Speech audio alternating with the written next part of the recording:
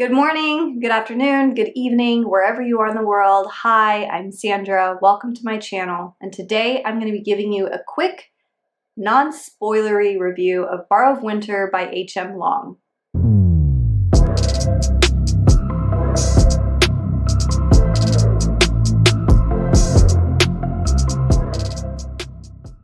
Barrow of Winter is the third book in the Hall of Smoke series that is currently a quartet. The first book, Hall of Smoke, came out about 2 years ago, and Temple of No God came out 1 year ago.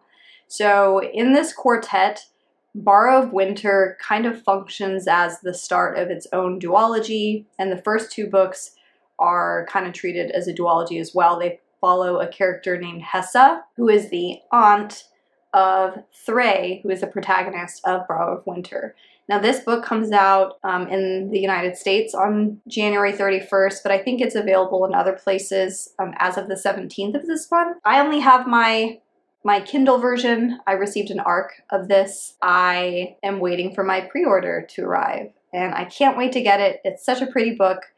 Hannah writes adult fantasy books that are very, very light on the romance, so if you are looking for epic fantasy tales with warring gods and magic and monsters and creatures, she's a really great author that you should consider. Her books, or at least this series, is very Norse-inspired. It's a very cold, frigid world, a very tough world. But one of the things that I really like about Hannah is just the way that she writes atmosphere. So you're very much embedded into the place where the story is set. And that's why I thought Barrow of Winter was a perfect read for December, January, February. So one of the problems in reading any kind of series, especially if a book comes out a year or longer between books, is the details can get a bit fuzzy. Hannah did this in such a way that totally felt organic, fluid, wasn't info dumpy.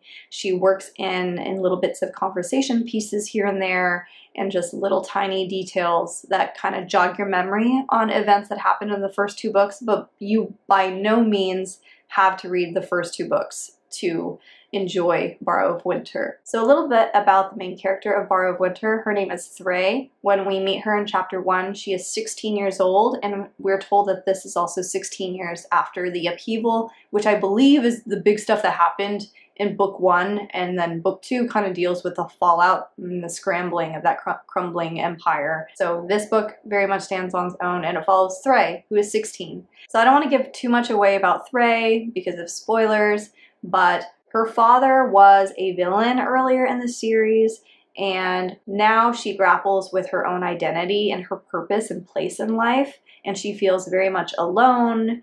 And we learn very early on in the book, I don't think this is a spoiler at all, that she has a lot of siblings, half-siblings. When we meet Thray in this first book, she is testing her limits, so to speak. Her father was an immortal, and so she has a lot of question mark, that unknown factor of whether she is at all immortal like he was.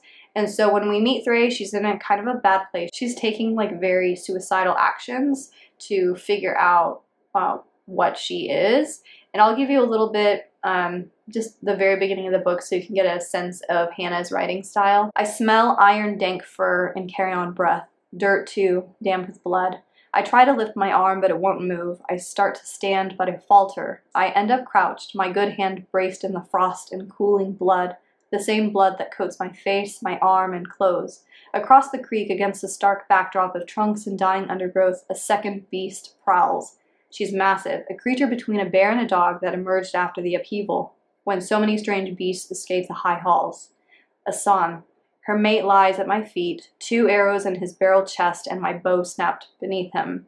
Not that I could draw the weapon anymore, even if it had been whole. So we meet Thray, and she has basically picked a fight with these huge, massive beasts. So they're like half bear, half wolf type, just enormous creatures, kind of mystical creatures that appeared after the events that happened in the first book. She's essentially bleeding out, and it just kind of takes off from there. What I also liked about each of the books in the Hall of Smoke series is they are each a very self-contained standalone novel. So if you didn't want to read the quartet or the duology and you just wanted to read one, you could totally do that. One of the treats of being a reader early in the series is that In this book, you get to see like little snippets of characters from the earlier books. They make an appearance here, and it's just really fun to see how they've grown after all of this time. So Barrow of Winter, we meet Thray at 16, but then chapter 2 jumps forward in time and she's 25 years old, so she's a fully grown woman. She is in an arranged marriage in this village. She serves as the high priestess of this village.